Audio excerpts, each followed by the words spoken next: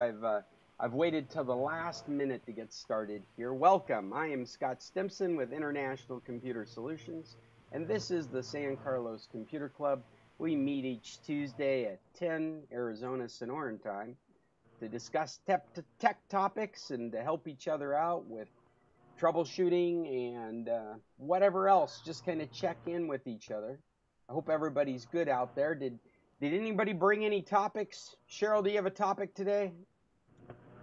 No, Chester, you got something you need to work on? Something's Judy's Well, got I her had hand up. something from last month. Okay, well, go ahead.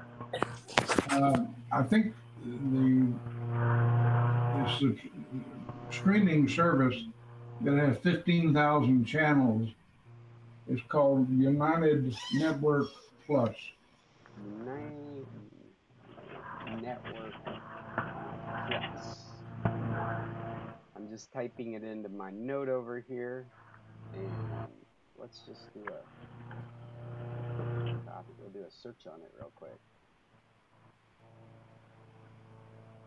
I did mention to Linda too that you were sorry she wasn't on the call, so she could have talked about IPTV. Yeah. I hope she decides to join us today. Oh, look at this. Well, I don't see her, but United and while Network you're typing Plus. that in, did you see that San Carlos has been named a Magic City? A Puebla Mágica? Yes. Yes. That is a big deal. Wait, it is. It is. More funding, perhaps. I hope that's the case. I think that's nice. Fix the roads and bring us better infrastructure. That's what we need. We need more water, better sewer, better roads, more reliable electricity, and more internet. That's what we need. The feds have money for that. Let's get it. Video on demand, 15,000 live TV channels, no contract, up to 5 devices available per an account. And what are you paying for this, Chester? I think I have 2 accounts and paying $20.99 or something like that.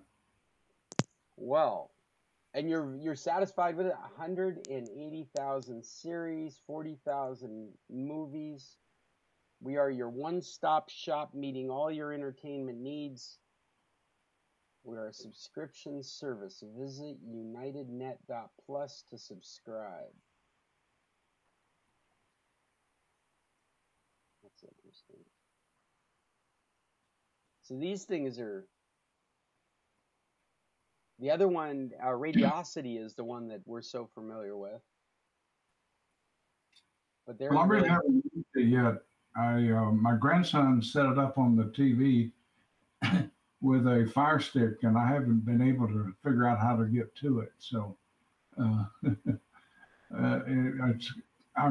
main subscription or my main objective was to be able to watch football games in the season. The home page was blank. Here's their channel listings: 40 sports channels, 50 news channels, channels around the world, live TV, and then on demand, 85,000 movies, HD standard edition, and 180,000 series. And that's all on demand. Oh, they even claim to have Netflix movies and TV shows. Boy, it makes you wonder how they're able to do this stuff. Just like Radiosity has looked like they've gone legit. Have they actually worked out some kind of advertising, paying for rights to make this stuff available to you? There was a day and age where stuff like this was pulled right out of the App Store as soon as it was put in. This is available in the U.S. App Store. One of the heaviest policers of stuff like this. So it gives it such an air of legitimacy. But the website is blank. Oh, I do I'll be able to report later after I figured out how to get it into how to get my Fire Stick working. And let me say, the website is not so much blank as it was blocked by my pop-up blocker. Let's see how the home page looks now that I turned off the pop-up. No, it's still blank. Chester, you say it's on your Fire Stick?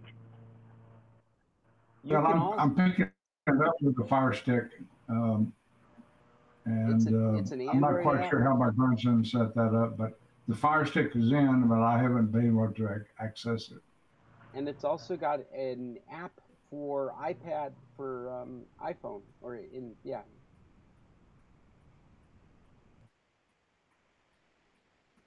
And now I can pick it up.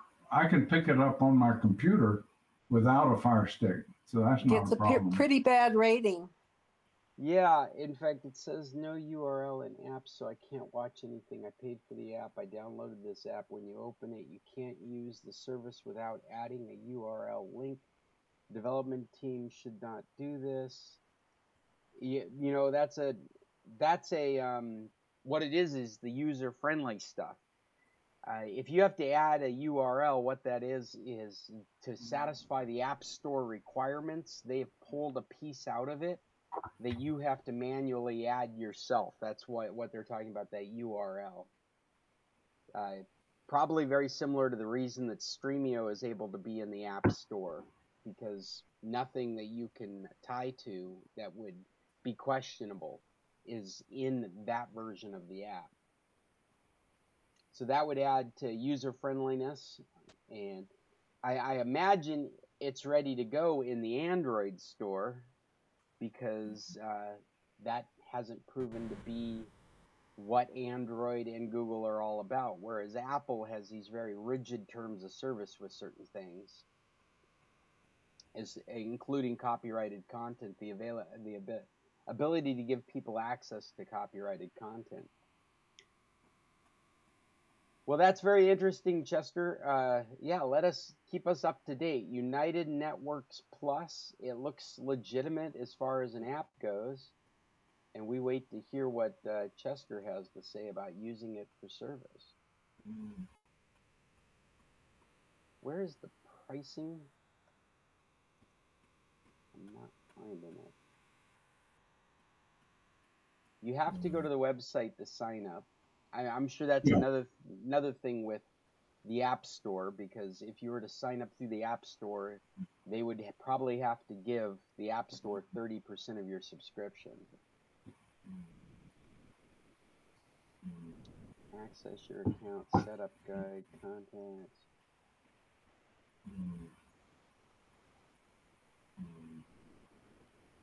I don't know about this website, though. I'm not getting anything out of it.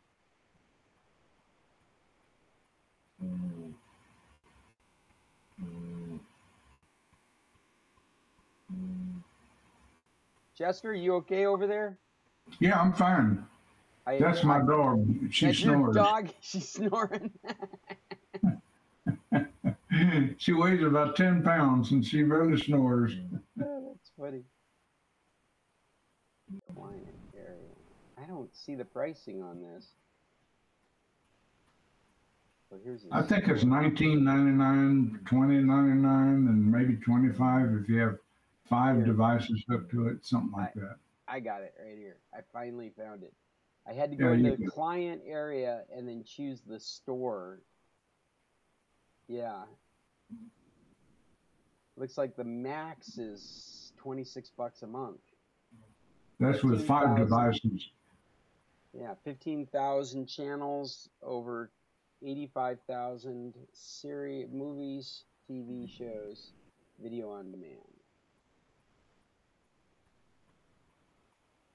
I have the $19.99, but then I have sales tax on top of that.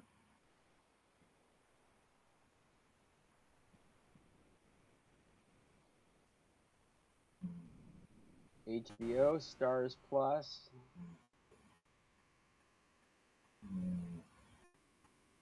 They've got a 24-hour trial.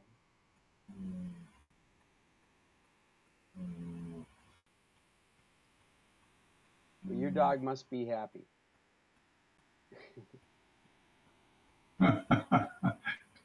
I'll go mute so you won't have to listen to her. You wait till she really gets going. Yeah.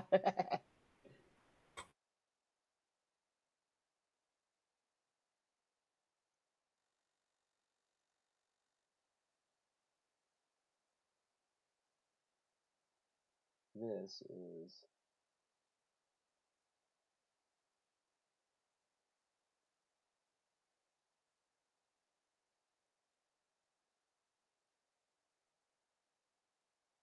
there's the URL that somebody's complaining that we didn't have. So imagine URL and your authentication is how you set this up.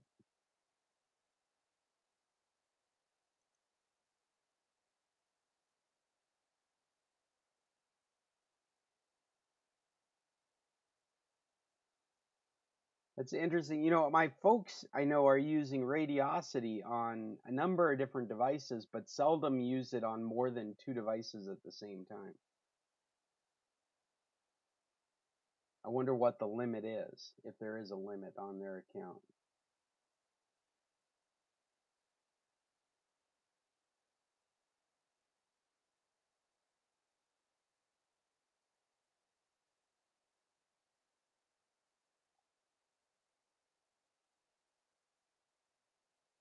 Well, if anybody finds an About Us page, I'd be really curious to know where they are, what makes this okay to do.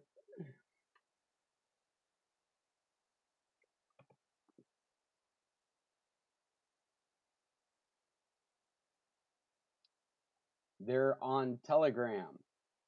That makes them feel legit.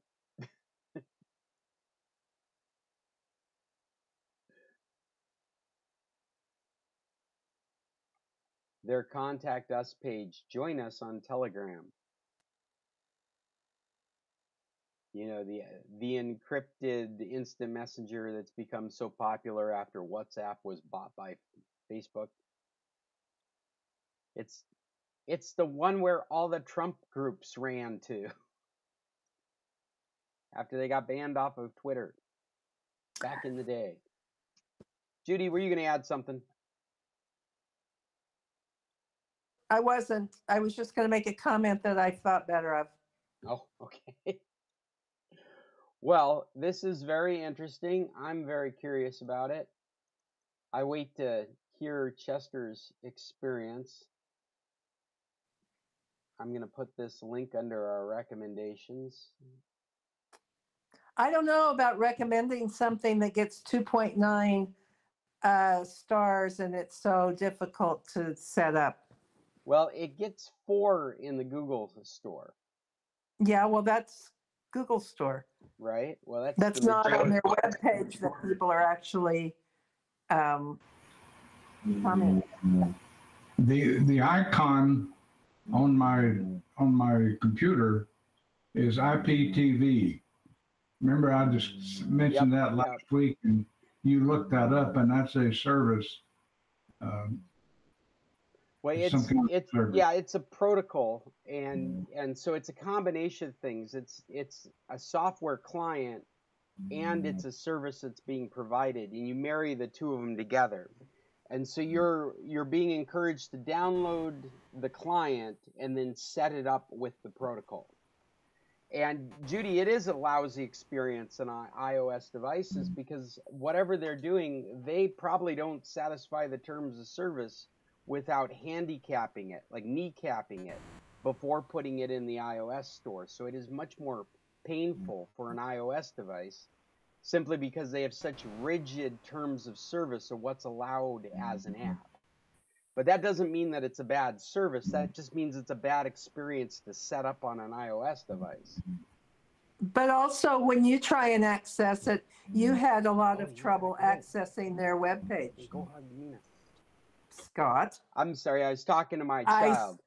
I know. I said you had a hard time accessing their service on their webpage. Yeah, I don't know what that's all about, but if you're going to use this, you're going to have to sign up for it. So you are going to have to use their website. I can't tell whether that's me or if it's the website. Now it seems to be working just fine. It might have been having problems just because I was trying to stream it to you guys while I was using it. Oh, okay. But it all seems to be coming up now.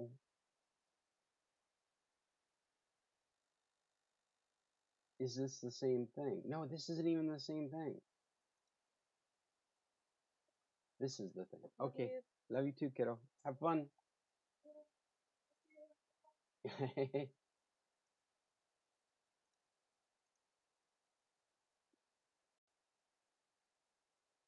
You gotta go.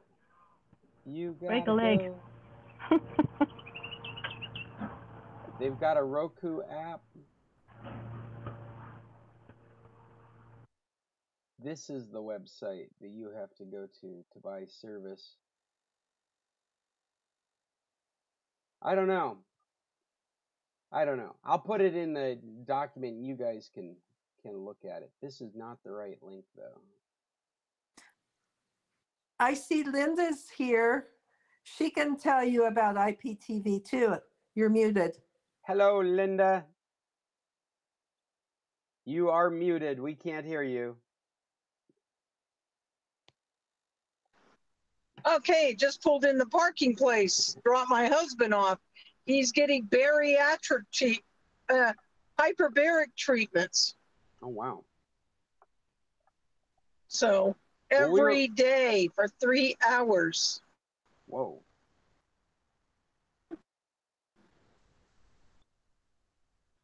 Okay. Well, we were missing you yesterday or last week. We were talking about IPTV and wishing you were online with us. Oh, sorry, but I got this thing and I have to have him here at like 10 to 10:15. So I kind of, it cuts into my driving.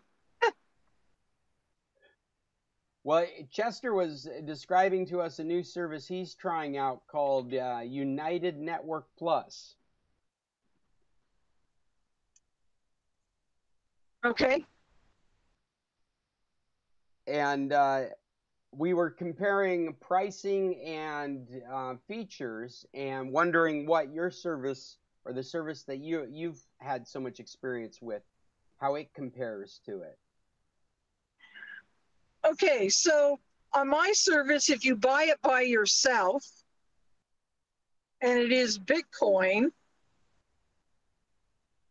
I think it's $100 for the year. But I only charge $65. So are you like a reseller for it? Yeah. Yeah.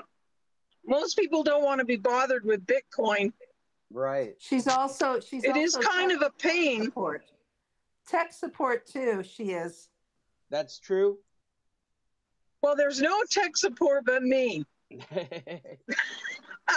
Let's put it that way. We think you're pretty good. So, huh?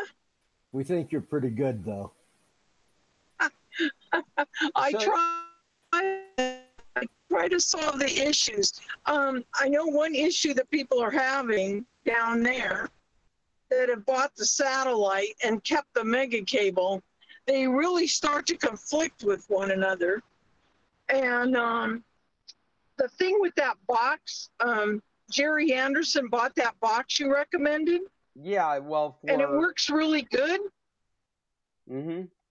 It works really good, but he only has one name for the whole thing, and so he gets confused on which one is on at a. So.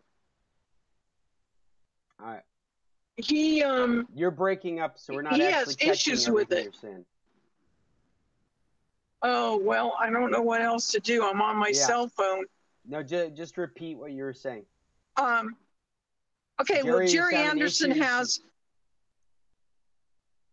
with that little box. Yeah, the load balancing router. Yep. Right. I mean, it's fine, but you know what? He has one name and one thing for his internet, and he uses the same name, and he gets confused which one he's on. I'm not sure what that means. You mean as far as the Wi-Fi goes? He gets confused whether he's on the satellite or he's on the mega cable. Okay. But after you're I on don't know that how to- box, it shouldn't matter, right? Like it should be able to change at any moment. Well, it should be, So he should. but Oh, I remember he didn't have a main network. And so it seems like we left the TV on the box, and then all his devices, he would just choose one or the other. right. But he's been having issues. And then when I go to ask him, and it's really not my problem, it's his. Mm-hmm. But I try to help everybody with whatever problem they're having. But he never knows what he's on.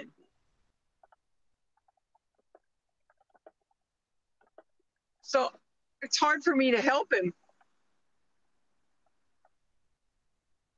I'm trying to remember what was the name of that service that I was helping somebody with, because instead of a load balancing router, there is a service, there's a VPN service out there that you can subscribe to that will allow you to bring in multiple internet connections, and they'll actually bind them together to give you more bandwidth, which a load balancing router won't. A load balancing router will allow you to go one direction or the other at any given moment.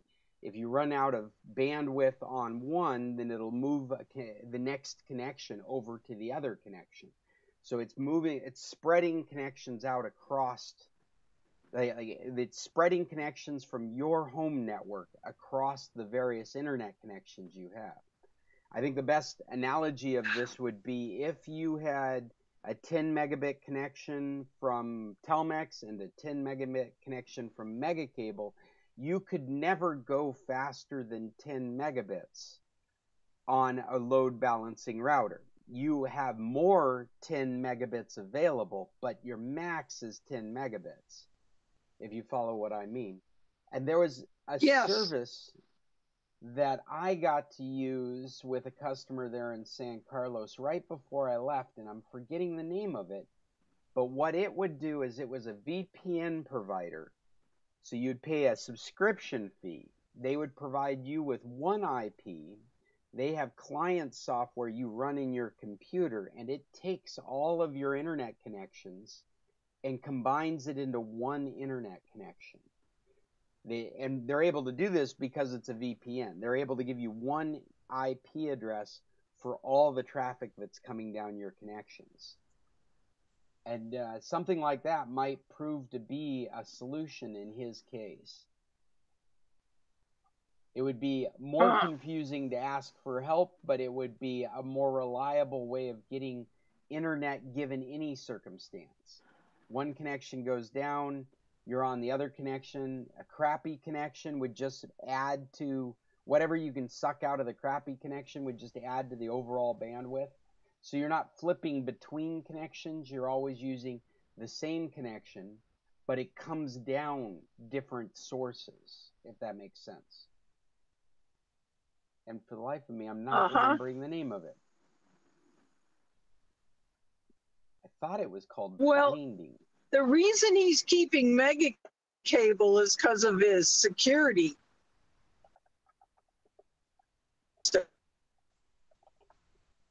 In the house. So that's a problem. If you give up Mega Cable, you're not going to have any issues.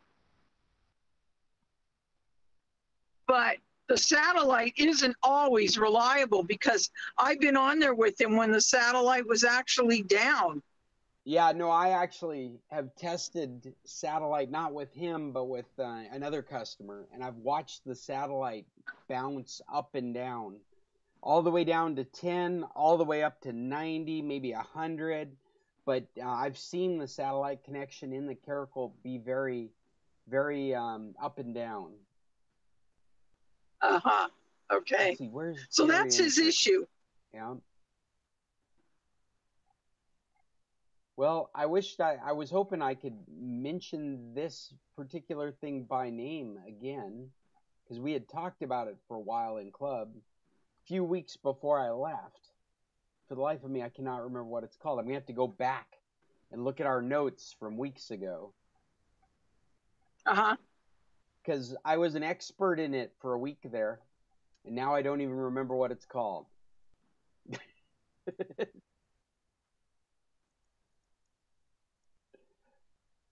But if you don't mind that extra expense of this particular VPN service, that may end up being a solution. Outside, you don't need the load balancing router. What you need is a computer with multiple interfaces on it. So like maybe you would have 2 or 3 Ethernet connections, or you have an Ethernet connection, a USB connection to an ISP, and a wireless connection to an ISP. And then Does Apple do that? Well, yeah, you can do that with any of the computers. But what happens is the computer, if you want to shoot that through your network, the computer that does that ends up being the router for your network. It becomes your internet source. So like for Apple to do it, you'd have to add a couple of USB to Ethernet connections so that you could plug it into your network. And what this other customer did Don't tell him that. Yeah. What this other customer did is they bought a single-purpose Linux computer and made that the router for his network. And then that single-purpose Linux computer actually came with like 4 Ethernet connections on it. And so each Ethernet connection would go to an internet source, and then one would be an out to the network. It's a slightly complicated build, but it's very promising as far as being able to bind together the bandwidth. And in this analogy, if you had 10 megabits from Megacable and 10 megabits from Telmex, with this software, with this service, then you can literally combine that and use it as though it was a maximum of 20 megabits. Slightly different than the load balancing router, which Jerry's using, I think, just on his TV. I think that's what's going on over at his place, Linda. When I left him, I think the load balancing router was providing TV service, and then he had the wireless Megacable and the wireless Starlink available to him. Right. And he was moving back and forth between those two on his devices wirelessly. Well, see, what he's trying to do is he goes over to that lake. Oh, and he wants to they have trailers over at the lake. There's about 4 of them, I think. They have trailers over at the lake, and so they want to take so that's why he bought the RV model, so that they could pick them up and take them over. And then he wanted to leave the Megacable for his wife when he was over there, because the girls usually don't go over there with him. So I think he wanted her to be able to watch TV. I think that's the way we had left it, was that he could just unplug the satellite and nothing would have to change as far as the TV. Yeah. And I don't think that's changing, but I think the satellite is going down, and then he's thinking he's getting himself all confused. Yeah, I did not test satellite connections at his place. I mean, any more than just a cursory test. But when I was working with this other customer, on the same side of the Caracal as Jerry, but farther away, farther towards the ocean, but on that same side of the Caracal, this customer had issues with Starlink. It was Uh-huh. going up and down while we were doing it. It was the least reliable connection he had. He had a connection with Telcel. He had a cell phone connection that maximum of 10 megabits a second connection. He had that. It was very stable and reliable. He had he had fiber optics from Telmex, which was very stable and reliable, at least at the times we were testing it. But it was the Starlink that we watched as the speeds would go up and down when we were testing it. I wonder if I wonder if Jerry's not suffering from the same problem as this other Caracal person. Maybe it's literally Probably. a line of sight issue. Well, is that other person near Jerry? That's what I'm saying, is they're on the same side as the Caracal. On the same face of the Caracal. They're farther away. One's closer to the ocean, the other one's closer to the Bahia. Oh, okay. I see where you're talking. They are. Yeah. So are they on the opposite side? They're on both of them, aren't they on the opposite side of how you come up the Caracal? No, he's on the Caracal, and then you make a right turn at the little, and then you go around, and then you go down that little hill, and he faces the outgoing water, not over at the Bahia. That's right. So you turn left to find Jerry. Yeah. Right? You go over and you turn left. Actually, they're closer together than I was thinking. They're probably like 6 houses away from each other. Uh-huh. Now that I'm taking the mental journey across the Caracal. Uh-huh. So I wouldn't be surprised if maybe they're suffering from the same problem. Maybe it is a line of sight issue. It could be. It could be. So, and it's supposed to automatically switch, right?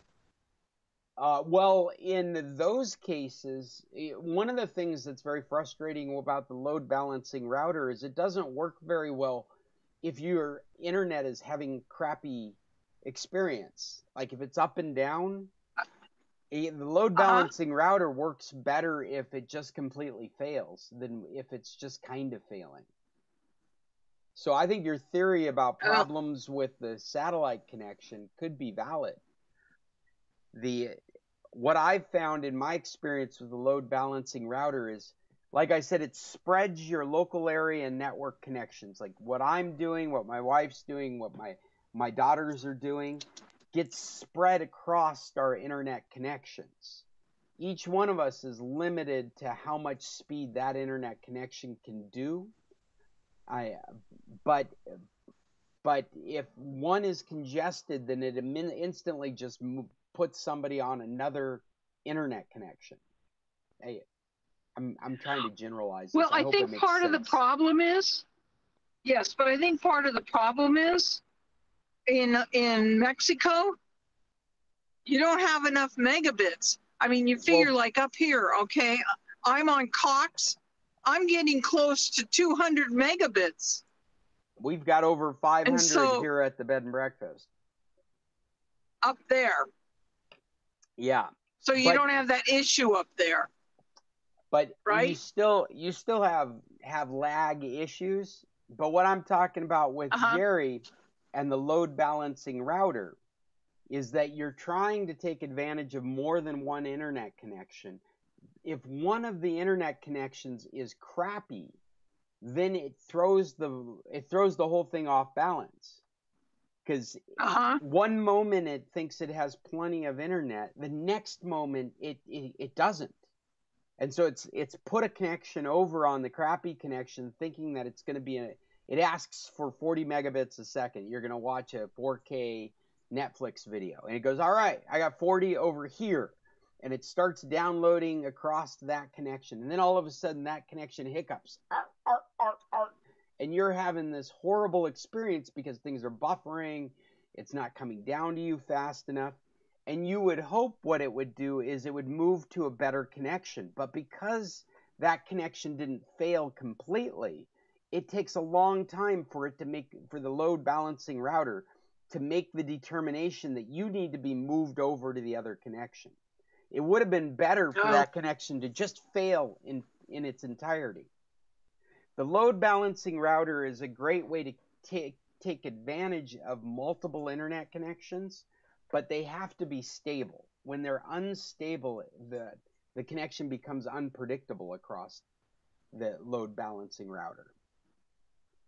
Mm-hmm. And that's where something like this service that I'm describing, that for the life of me, I cannot remember the name of it at the moment, would be advantageous, because it's constantly sending each packet down one of those connections you're maintaining. And it's able to do that because you maintain a VPN with the service. So the service becomes aware of your satellite connection, your cell phone connection, or your cell network connection, your DSL or your fiber optic connection. It becomes aware of all those different connections to the wide area network, to the internet. And then at any moment, it will choose one over the other to deliver the packet of information. And it will be based on availability. And by doing so, it has been able to amplify your single internet connection as a single internet connection by adding all those bandwidths together. Okay. All right. I have to go. Okay, Linda. Nice talking to you. We didn't get too deep Thanks. into IPTV, but maybe there's some ideas in there that will help Jerry. Okay. Thank you. We'll see you later. You're welcome. Does anybody else have any topics they would like to bring to this meeting? I've got one here that I meant to mention last week. Just a quick thing. If you have Telcel service, you do yourself a favor getting the My Telcel app.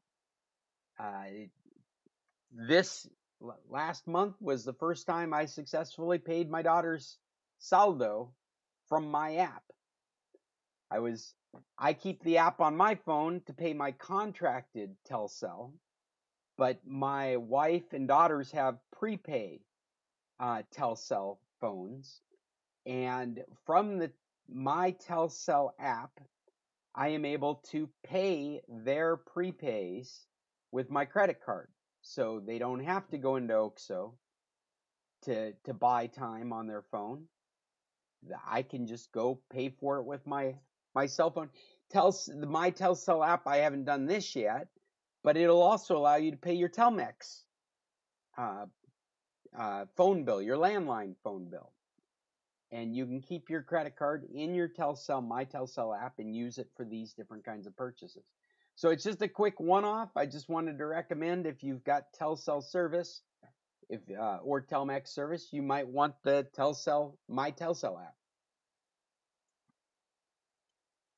And I'm only thinking about it because it recently updated to a much more reliable application to use. It was a little iffy for a little bit there. I'm like, really? I'm going to pay for something through this? And it's become very stable.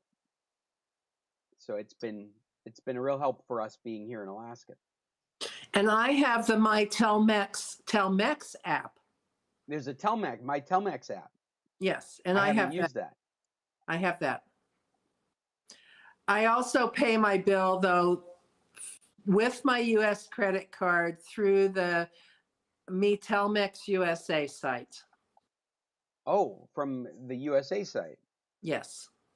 I don't know if you can pay Telcel that way, but that's how I pay my Telmex bill. Interesting. Yeah. And if you pay over $100 US at a time, they hold that credit for you and you don't get charged the service fee for using a credit card. Oh, neat. Yeah. So anyway, just to add that. The Telcel, Me Telcel is the name of the app, Me Telcel. Right. I don't believe that they charge you a credit card fee for using a credit card, because I haven't seen that in my statement. Again, I'm just paying Telcel. But are you using a Mexican credit card? No, I'm using a U.S. credit card. I don't have a Mexican credit card. Well, so me Telmex does charge you. Does charge you a credit card fee if you don't you put $100 or more onto your account. Well, that's interesting. And I wonder if, because I've never paid my Telmex bill with me Telcel, but I know it's capable of doing it. I wonder if they would charge a credit card fee if I did it through me Telcel. I don't know. That's interesting. Yeah, if not, that might be a hack to get around it. Exactly. Actually, I just wait until I'm about out of money on my Telmex bill, and then I put $100 US on it. So, you know what's nice about doing it like that, Judy, is you remember back in the day, people would do that at the office, and then they discovered it wasn't being accounted for. Exactly. At least this way, it's accounted for in the system you have access to. And you actually get a receipt, and then my Telmex bill shows me how much credit I have. That's really good to know. It is.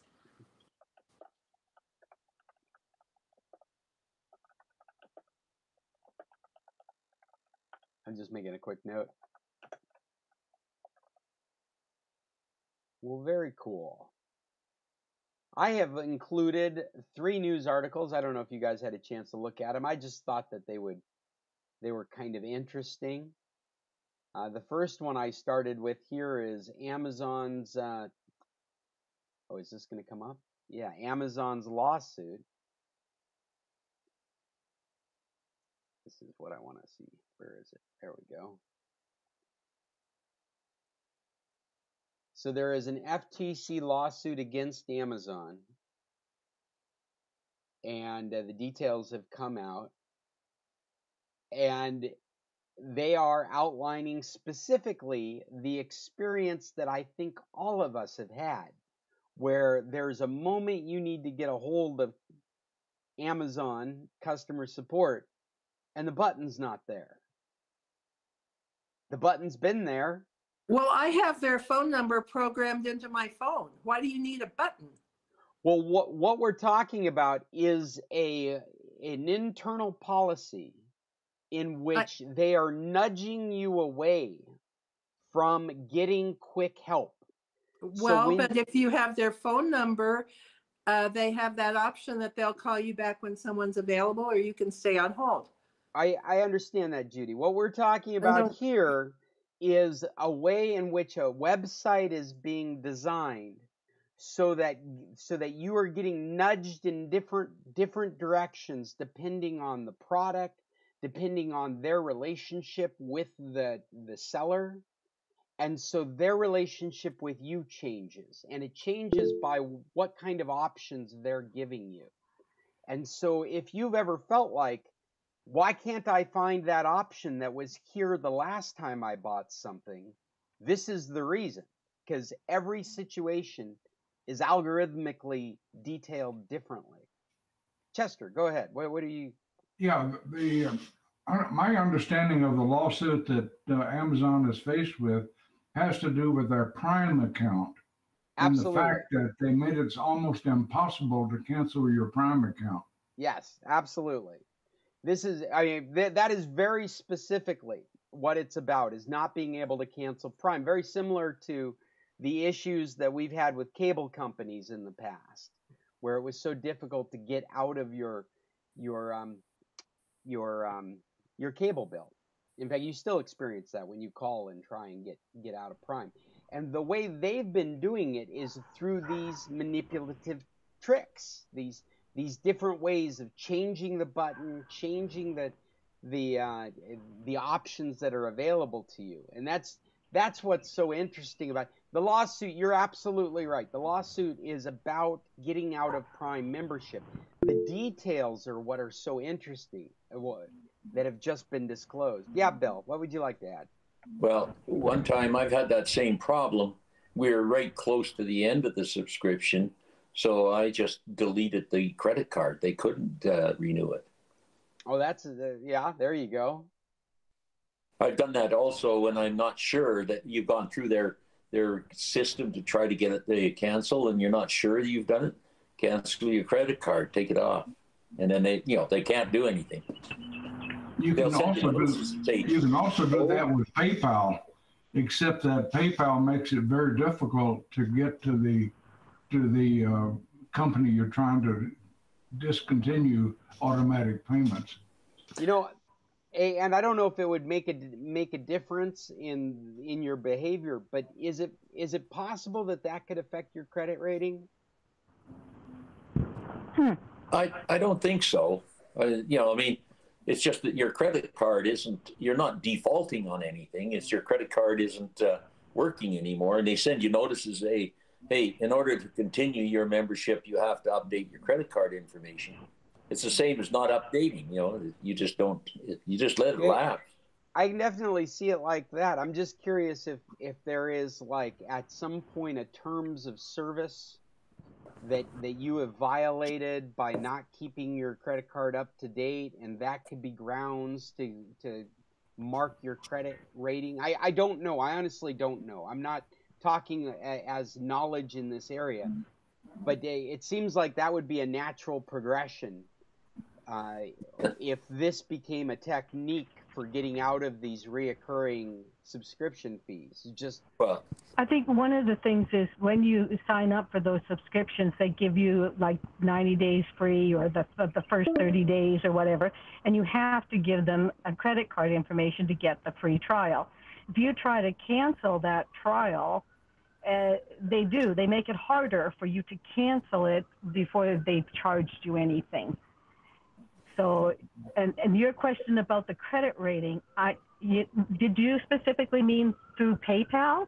No, I meant just the idea that you would be using a service, and it doesn't have to be Amazon. I'm thinking of any service out there that you have agreed to a terms of service, that you are a member of this, and you are paying a reoccurring subscription fee, and you have pulled your credit card out of that so that they can't charge you, and they go through all the niceties and all that, but you blatantly are just like, no, I'm done with it. I don't want this service anymore, and you won't cancel it, so I'm taking my credit card out. If they have legally the ability to put a black mark on your credit score for that. I just wonder if something like that is possible. I have no idea. I have no background in this, but Bill's solution sounds like a real valid solution. It's so valid that in the past that we've had banks and services like PayPal that, in fact, PayPal did it for a while. I don't know if they still do it. They gin up credit card numbers when you need them. My bank stopped doing that. My credit card, which was a real bummer because I use that all the time, because that way when the expiration date, you can set an expiration date to happen in 3 months. But my one credit card that did that doesn't do that anymore. Well, and I wonder if you did that, like if you signed the Prime membership agreement. I haven't read the whole thing because nobody reads the whole thing. But if in there somewhere there's a good faith argument that you will continue payments on this service until canceled. Until canceled, that's right. And pulling your credit card out isn't canceling. That's denying payment. And so those could be looked at differently. I mean, you're just following my thought process. I got to qualify this. I have no information in this area.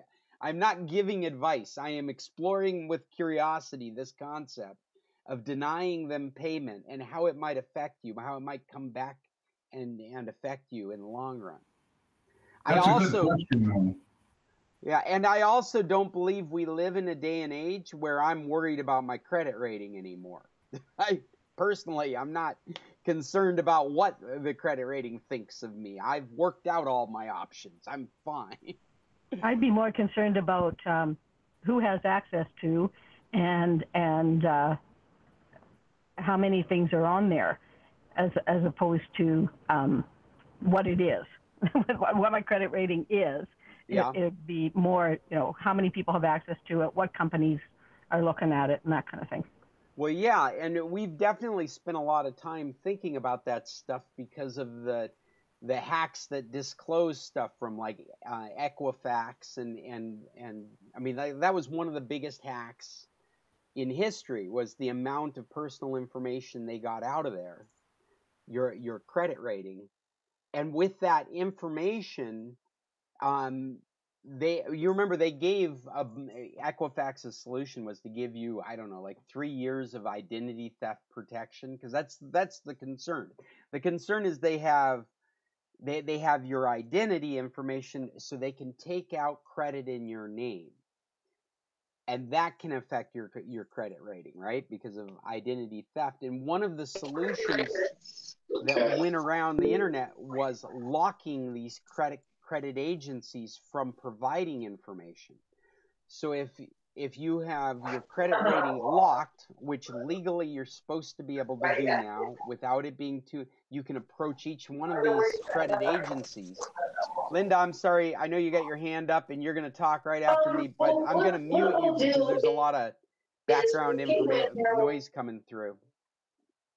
But you are next. You are able to lock your credit so that people can't get into it, so that no one can try and use your identity to take out credit.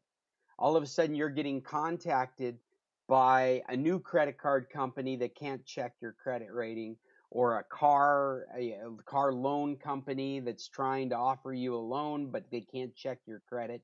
And you're finding out that somebody is trying to take money out, trying to take credit out in your name at that moment, because you have locked your ability to report credit, which you're able to do, which legally you can go to these agents, Equifax, you can go and say, lock my credit.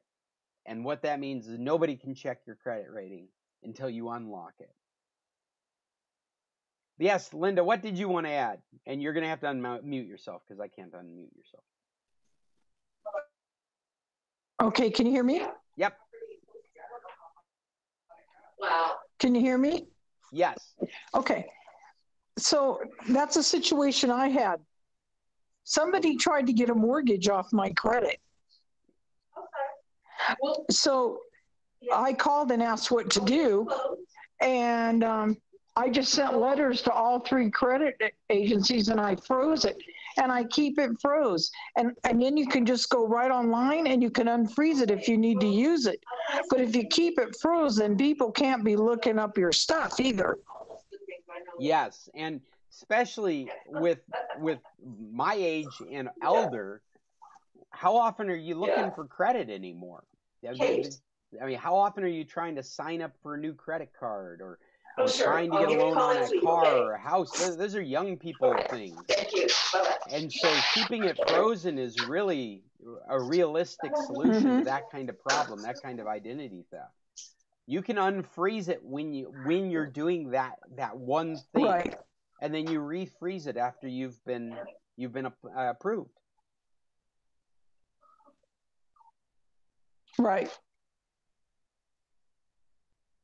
Well, we've got 4 minutes left in this meeting. Should we go on over to the next meeting? I'll open it up now. If you guys feel like we've got more meeting in us, we can wander our way over to the other code. I'm going to bring that up right now.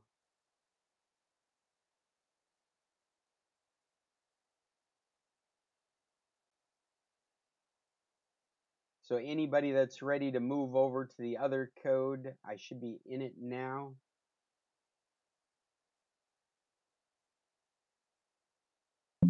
Jim's coming in.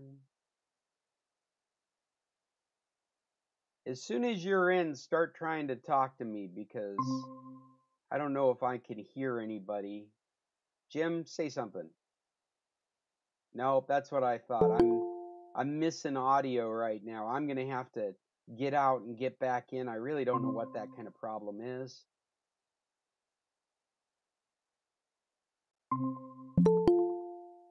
Anybody that's been listening to me talk, just I'm letting everybody in, and then I'm going to let myself out and come back in to see if I can get the audio back, because I can't hear anybody talking.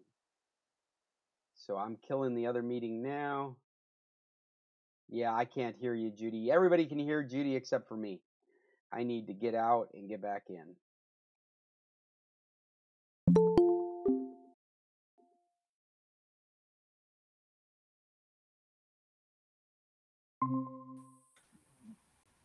All Wasn't right, I can hear wasn't Can now. You Hear Me Now one of the ads that one of the telephone companies used to have? Yes, it was. Yeah, it seems like that was a Verizon ad, if I remember right. Can you hear me now? Can you hear me now? Everybody's here. Are we missing anybody? Actually, it's a very clever ad. We all talk about it years later. Right. We still laugh about it every time we find ourselves in that situation. Can you hear me now? We're missing Bill and Cheryl. We are, aren't they? Yes. If we're ready to go to recommendations, I just started a new series. Sure. Why don't we start wandering that way? We're almost to the end of an hour. I did include a couple other articles that I recommend you guys check out because they're really cool. One of them is about cooling gadgets using vibrating membrane. So there would be fanless technology. This is really cool stuff. They've been talking about this for a while. But this will make our equipment cooler and smaller and more powerful. They even have a prototype here. They're called air jets, and they apparently vibrate.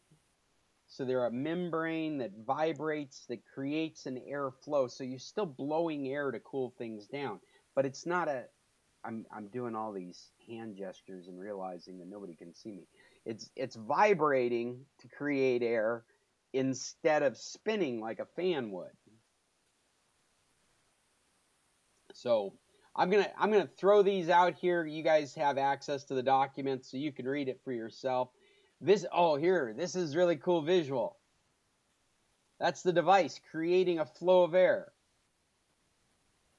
I hope you guys can see that. It's spinning like a pinwheel off of the air of this solid state device. Oh, that's wild.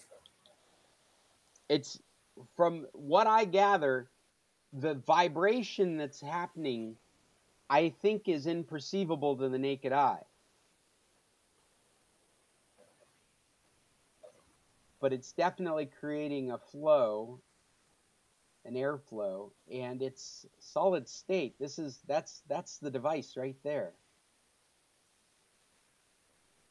An Airjet Mini, that's called.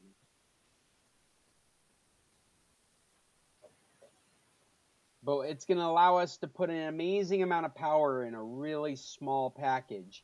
You know, thermals are always what determines how much power you can use out of these chips. And the way we balance thermals that determines the performance of your computer. You can see in this guy's hand, they're showing a little micro ATX case. Very difficult to get a fan in there to cool it down. So traditionally what would happen is it would just slow down. They would just slow it down until it started cooling off. So you'd be able to run things at a really fast speed, and then you'd have to, it would throttle itself. All of a sudden your performance would dip because it needed to stop going so fast so it would slow down before it would burn up. Yeah, his pills are up there. Do you remember that? Oh, I haven't been up yet. No. Did you remember yesterday? Yeah, every time I go up, I do. Okay. And he got his took pills him yesterday. out of there just so in case. We'll make something tonight. Didn't Judy have a recommendation on a cereal? Yeah. Well, the other, we're going to do that. I just wanted to say one other thing. There's another article here I find very interesting. It is left-leaning because it's from EcoWatch, but they are claiming that the first 5 months of the year, electricity was generated by solar and wind than from coal. That's an interesting accomplishment. So if you have any Do you think interest, that, do you think that's because they're closing so many coal-fired plants? well, it could be, Mhm. but they have to replace it with solar and wind, right? No, they actually replaced one of the plant that they just closed in Colorado Springs. They put in 6 gas generators of some kind, but they shut down the coal plant that was, they spent billions on making it environmentally compliant, and then they closed it down because it's prime Clean real coal. estate. Clean coal? Is that what you're Yeah. talking about? Yeah. I mean, it's prime real estate in Colorado Springs. Well, So, I mean, as much as I like this as a milestone, I do think you have to take it with a grain of salt because it is Eco Watch, mhm. and so they want to write news that is solar and wind friendly and positive in that respect. So it could I wouldn't put it past that being one of the reasons. We do have an increase in wind and solar, but we definitely have a drop in coal. And you could be right. It could be that what we're looking at is a drop in coal because we've got an increase in gas. And so compared to solar and wind, yeah, it is generating more than coal. Chester, what would you like to add? Yeah, interestingly, and Judy's correct, there have been a lot of shutdowns in coal-fired plants in the United States, and there will be more. But on the other hand, the price of coal is going through the roof because countries like China are buying the coal. That's interesting. Yeah, because China's still using coal. Not only China, but other southeastern countries are buying coal as well, including Europe. Of course, Europe has a lot of coal, but the price of it is done very well. Well, this article also reports that there is 1,350 gigawatts of capacity from 10,000 different projects. These would be wind and solar projects waiting to be connected to the grid. And that's no easy task. Yeah. Yeah, we are definitely in a transitional time period, aren't we? It'll be interesting. My grandchildren will have an interesting future. It will look completely different in this respect. Well, we have exhausted the news articles I thought you would find interesting, and at this time we typically do recommendations, and Judy mentioned that there was a show that she wanted to share with us. Go ahead, Judy. This is on Netflix. It's called The Diplomat. Ah, okay.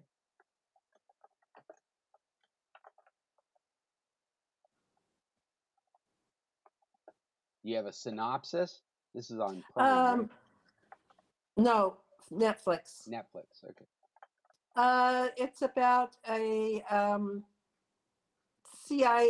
former CIA agent that becomes ambassador. Oh, okay. Having espionage insight while doing diplomacy. Yeah. That sounds interesting. I've seen the commercials for it. Yeah, it's pretty interesting. I have on this list a mini-series, The Days, which goes into the Fukushima crisis. It's also on Netflix, just recently released. It's called The Days, and it's a Japanese mini-series on what happened when the tsunami hit the power plant and all the things that were involved in trying to make it safe.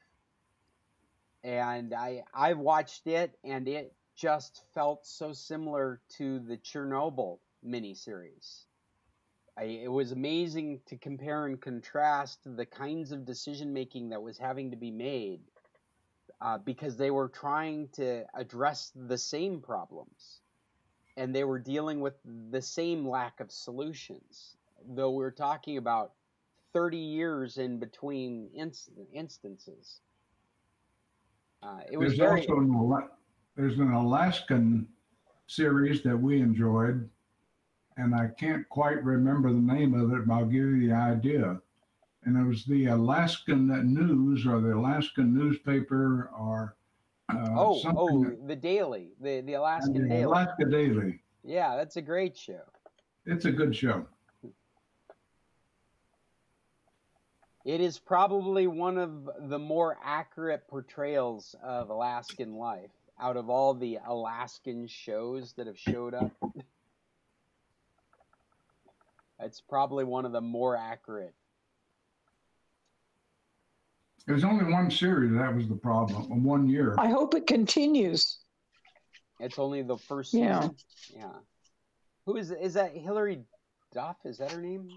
Hillary Swank. Hillary Swank? No, Hillary Swank. Yeah, that's who it is. Hillary Swank. Yeah. It was good. Yeah, we've enjoyed it. I haven't finished it yet. I think I've got 1 or 2 episodes left, but we really enjoyed it. Well, maybe it's going to continue because she had a baby, you know. Oh, really? In real life. I was going to say, in the series, she doesn't have much recently. prospects. No. No, but I think it's excellent. Yeah, I agree. I think it's. I mean, when they got that guy off from that they wanted to. Yeah, when they got that guy off that they wanted to convict, I thought that was excellent. And I couldn't find it. Where is it? Where is it? Where's that series? I think that it is. Is it a Hulu series? Copy. Let's find out. Let's use Just Watch.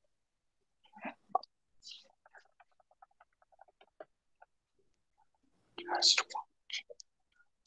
You're going to a website called Just Watch? Yeah, I use it all the time to see where things are being streamed. Here, let me switch over to it. Alaska Daily. Oh. It's on Hulu, Apple TV, and Disney Bundle. Football in the United States, ABC, DirecTV, Spectrum. Oh. You can buy it on Amazon. It's on Hulu. Google Play. Yeah, it's on Hulu. It's a Hulu show. It is. Oh, but if you've got an ABC subscription, you can watch it for free. And if you've got a Spectrum subscription, you can watch it for free.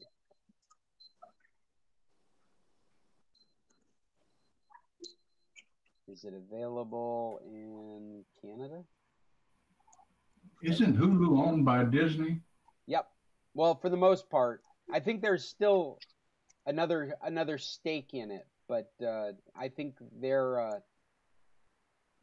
Disney has pretty much taken it over. They're the majority stake in Hulu. In Canada, you can't watch it. Not for free. You can watch it on Apple TV or Google Play in Canada. Oh, Linda, I'm sorry, you're bleeding through. And Netflix does not have Alaska Daily. No, it doesn't. No. No, it's a Hulu thing. It's completely different. ABC, Hulu, DirecTV. In Mexico, it's Star Plus. That's because Hulu's not available outside the United States, and Star Plus is Disney's version of Hulu internationally.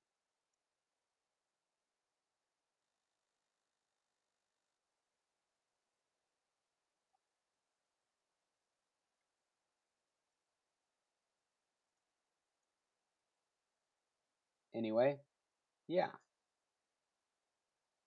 Good show. And Just Watch is the website sir, you can download a Just Watch app for your mobile device. If you get into this, I've used Just Watch for a few years now because I can just quickly search for something and find out where it's playing.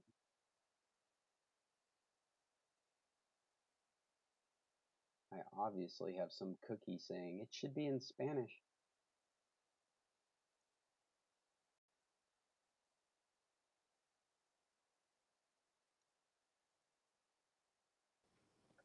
We were talking last week about the one about the Cheetos. What's its name? Yeah, Flaming Hot. Yes, I was actually on Linda's service and I could get it. I wasn't ready to watch it, but I could get it, Oh, and it it's such a funny didn't show. block me. Funny movie. If you have access to Hulu, it's on Hulu now. So if you have Disney Plus, you've got access to it. If you have Hulu, you have access to it. What's the storyline? It is it's the dramatization. Flaming Hot Cheetos.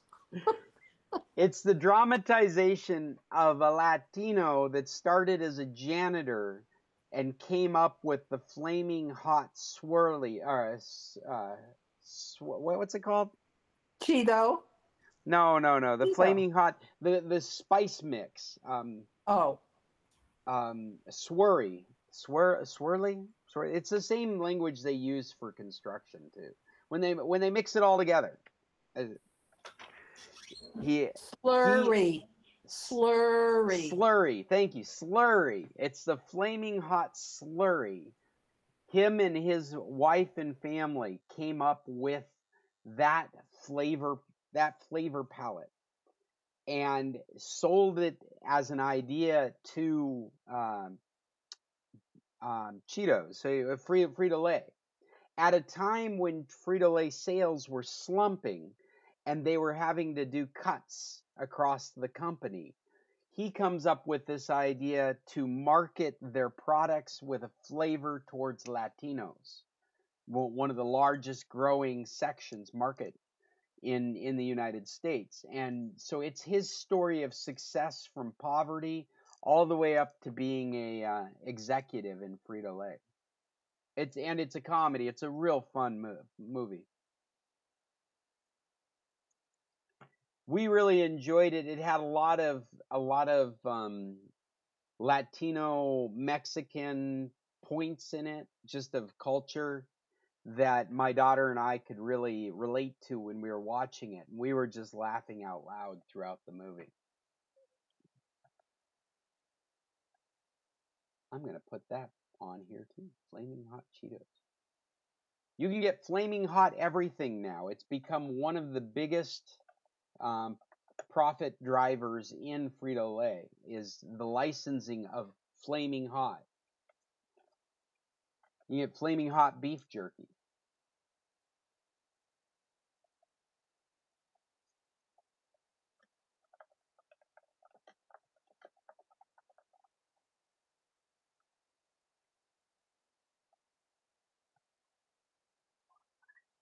Well, does anyone else have anything they'd like to offer up for today's meeting? We have gone through a number of topics. Have not solved anybody's problems. Anybody got a problem out there besides Jerry Anderson?